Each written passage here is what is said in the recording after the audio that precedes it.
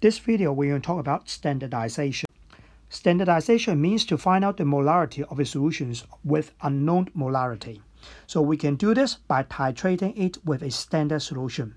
For example, right here we got 2 bottles of glass cleaner. You all know that glass cleaner, they contain ammonia in it. So which one should have a higher concentration of ammonia? Then it seems to be much more worthy, to buy in that.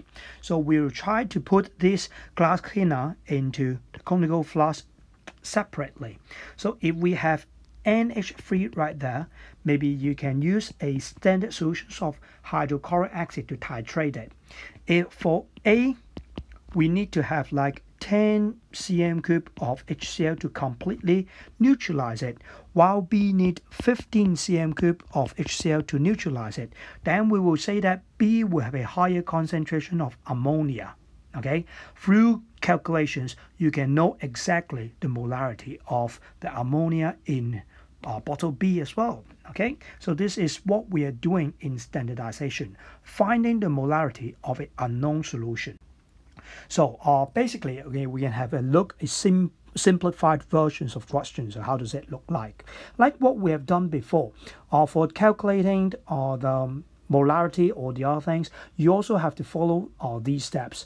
We have finding a balanced equation. This one is very, very important because we need to rely on the equation to have the mole ratio for that. Second one, we will try to write data, because data can tell me which chemicals we have number of mole, which one we are looking for is number of mole. If the one with full data to help us to calculate the number of mole of that, we find the number of mole of that first. And then by mole ratio, we'll find the number of mole of B, and finally you can do the calculations. Have a look right here. We are having the reaction between NaOH, sodium hydroxide, and also sulfuric acid. So the very first part, we write the equation first. So we have NaOH and sulfuric acid. Because sulfuric acid is H2SO4, is dibasic. So I know that NaOH should have 2 right there. Actually, right here you can stop, because it is not really necessary to write the whole equation, and it won't be counted as part of the mark in the calculations. But for your own learning, I will write all these things here. So after that, second part will be the data. We try to put the data correspondingly. The NaOH, we have 0.2 m right there. And then we don't know the volume because we are asking for the volume of this. We don't know the dm cube for this. And for H2SO4, it will be 0.102 m. And we have add 19.8 cm cube for this one. So you can see that right here, we'll have data for sulfuric acid, but we don't have data for NaOH. We don't have the number of mole data for NaOH. So part 3, what we are doing, we are find the number of mole of H2SO4 first. So by MV, we have 0.102 times 19.8 over 1000. We can find the number of mole of sulfuric acid to be 2.02 times 10 to the negative 3 mole. And then number 4, we have to find the mole ratio, using the mole ratio, find the number of mole of B. B this time, we are going to find out the number of mole of NaOH. So it will be based on 0.02 times 10 to negative 3. Coefficient of this one is 1, coefficient of this one is 2. Divide yourself, because you're coming from here, and times others, 除自己乘人哋. So by doing so, you will have 4.04 times 10 to negative 3 mole. Finally, you have number of mole of NaOH. Only you need to do is find the volume. So volume of NaOH needed will then be equal to number of mole divided by molarity, which is 0.2. So for this one, you'll find that it will be 0.0202 dm cube, which means it is 0.2 cm cube. Got it?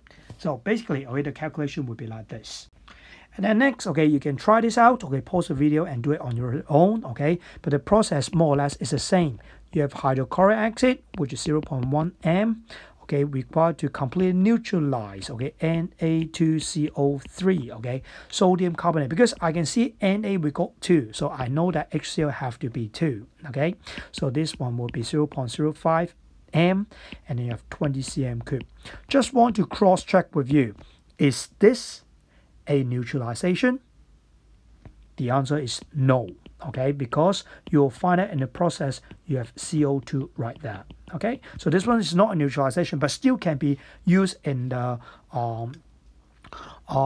titrations or standardization process, okay. So 1 here, 2 here, 3 is the number of mole of Na2CO3, because you see all the data is ready here. So it will be 0.05 times 0.02, okay. So the answer for this one will be 1 times 10 to negative 3, okay. And then number 4, we find the number of mole of HCl, so it will be 1 times 10 to negative 3 divided by 1 times 2, 1 here, 2 here, 除自己乘人哋, okay. So this one will be 2 times 10 to negative 3 mole. And finally, you're going to find the volume of HCl used, okay. So MV equals to mole. So once you got the mole, okay, you divide it by the molarity. Molarity is 0.1 right there. So this time the answer will be 0.02 dm cube. You can convert this one into cm cube as well. Okay, so basically the calculation is like this. So standardizations, okay, when we're really doing a titrations, we are not just having one trial of titrations, we have more than one. You see it like this. So normally the first trial, okay, it is just a test. And then after that, okay, basically for this one, say for example, wow, we know that the endpoint will be appear at 26.6 cm cube, okay. So when we get close to 26.6, say for example, when we get close to 25 cm cube, we will add the titrant into the analyte very, very slowly, drop by drop. So you'll find that next 3 trials will be closer to each other.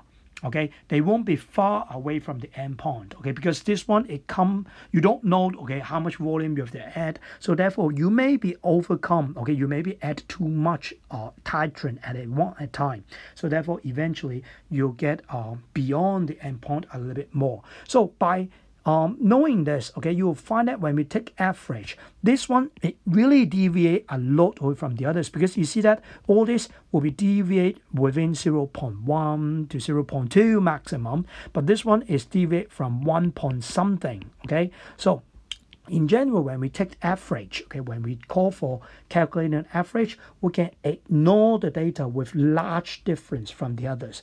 Is it necessary to be trial 1? No, not really. Especially when you do the SBA, you'll find that sometimes maybe you accidentally add a lot, okay, in trial 3. Then you just tell me that, okay, what is the reason behind, okay, or you just ignore this one, the reason behind what is that would be all right, okay. So in this case, we ignore this one. Okay, when you take average for the rest. So for the calculations right here, okay, what we are doing, okay, we write the equation first. So the equation will be sodium carbonate, okay, and then okay, we will titrate with sulfuric acid. So sulfuric acid here, SO4, okay, we got 2 Na, so basically it will be 1 to 1, okay.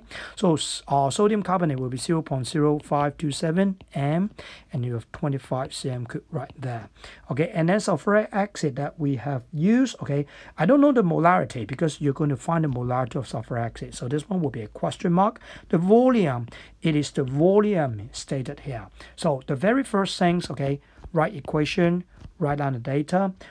Right here, you need a extra steps, okay, to find out the volume of H2SO4 added. So for this one, you have to write down average volume of H2SO4 used. Remember, you have to show the steps. So basically, you do like this.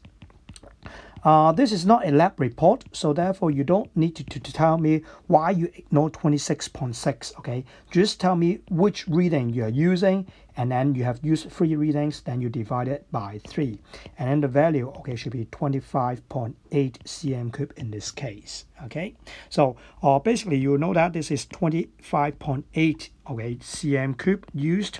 So now what we are doing, okay, we are finding the number of mole of Na2CO3 and then finding the number of mole of H2SO4, and then we come up to the molarity. Okay, so next, okay, that would be step 3. Okay, so step 3, number of mole of Na2CO3 will be equals to 0.0527 molarity times 0.025, which is the volume. So for this one, okay, you'll have 1.32 times 10 to the negative 3 mole. Okay, and then next, okay, you can find the number of mole H2SO4. Because the ratio is 1 to 1, so you have to divide it by 1 times 1. So the answer for this one is again 1.32 times 10 to the negative 3 mole. Okay, finally, you can find the molarity of the H2SO4, okay, by dividing the mole. Remember, mole equals to mv. Okay, you find molarity, so you just put v there. Okay, over the volume, which is 0.0258. Okay, so the answer for this one will be 0.0512 m. Remember, okay, give 3 sig fig. Okay, give 3 sig fig if it is smaller than 1. Okay, so see 3 sig fig for this one, 0.052 m. Okay, so that's all for the questions like this. So to summarize this video, okay, standardization means finding the molarity of an unknown solution. Okay, general steps that you have, okay, write an equation, write down the data that related to it. Okay, when you have this one, you know the number of mole. Okay, you use mole ratios to find out the number of mole of the other part. Okay, 除自己乘人哋 is very helpful right there. Okay, so find number of mole of A and then B, and then you find the answers. Okay, calculate the average. Remember, okay, sometimes you may need to ignore. Sometimes it is not necessary all the time. You may need to ignore one of the data, okay, which have a large difference from the others. Okay, so that's all for this video. Bye bye.